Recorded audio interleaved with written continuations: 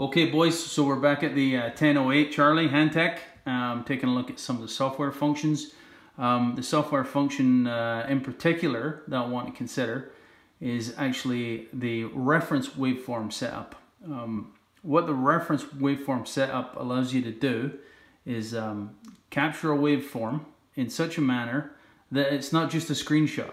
When you're first using the scope, and of course you're struggling to use just the basic functions, right? You know, you're trying to get a decent image on screen and get some detail and repetition, get the trigger figured out, and it's a lot, right? It is a lot to try, and there's a steep learning curve associated with a scope, even a basic one, or at least there was for me.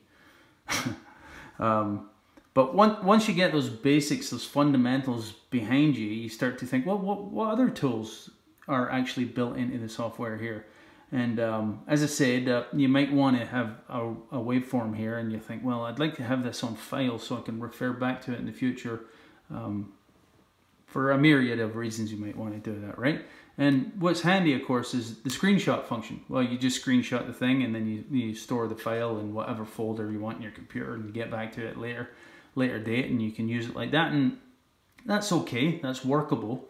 A far better approach is to actually use the reference setup on the toolbar here. If you have it up, it's the R icon, or if you don't have the toolbar up, you can pull up the menu here, go to setup, and it's reference.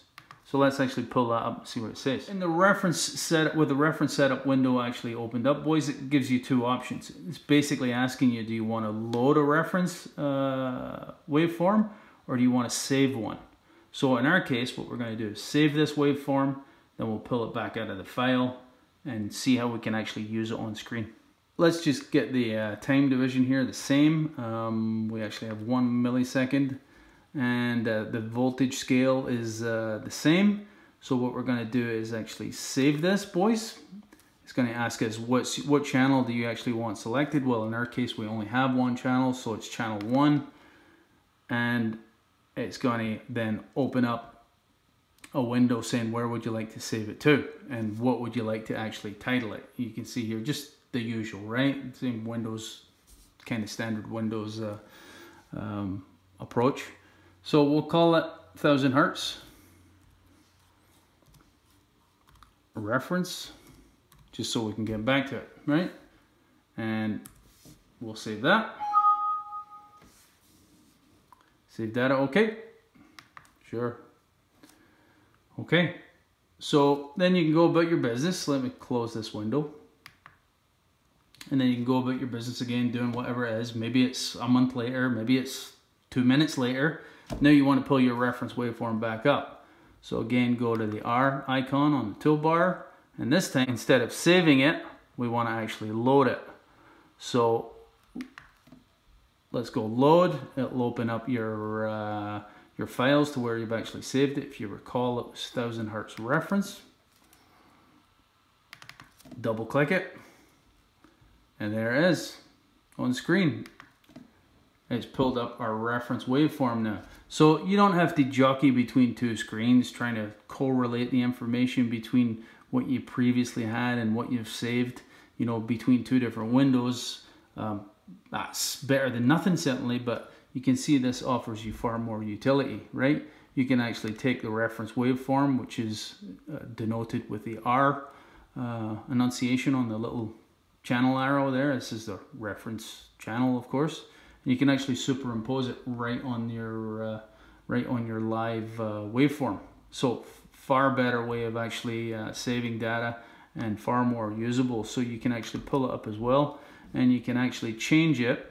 You see here, it allows you the facility to actually drag your reference waveform. There's 4,000 points of reference across the screen here, boys. There's 10 units on the graticule, so 4,000 units. I guess that would be 400 per graticule on a horizontal plane. So let's just pick an arbitrary number here. Let's move it half of the 400, which would be 200, of course, and see if that actually works out right. What did I do? There we go, 200. And this actually is a bit confusing because if you expect to move it to the left, the reference waveform using the left arrow, you're going to be disappointed. It's actually flipped. And the way I keep this clear in my mind is, imagine you're actually moving it relative to your live data. If that makes some sense to you boys, you'll see what I mean here.